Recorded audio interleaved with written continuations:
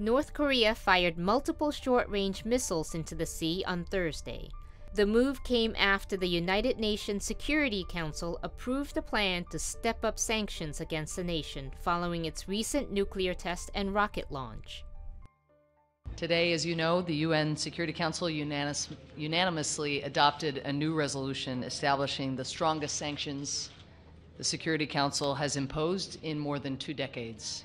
The resolution mandates countries to inspect all cargo to and from North Korea, cut off shipments of aircraft and rocket fuel, and ban all weapons sales.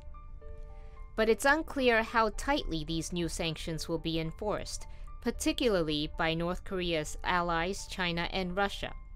Since 2006, North Korea has conducted 4 nuclear tests, including the one in January. It has also tested 6 long-range rockets, which are viewed by many as covert ballistic missile tests. In the past, North Korea has carried out live firing near or across its borders when facing international condemnation.